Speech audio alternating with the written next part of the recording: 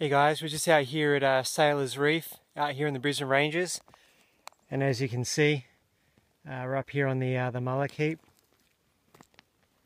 and it's quite a substantial mullock heap too. As we come along here,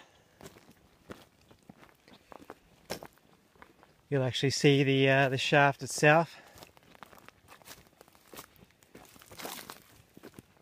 Oops. Which is being capped.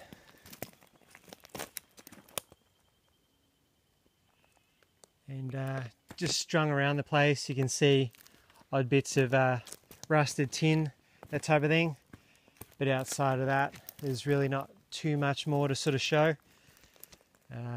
Can't sort of make out any brickwork of any cottages, that type of thing in this area at the moment. But we'll take a look about and see what else is out here, and very interesting.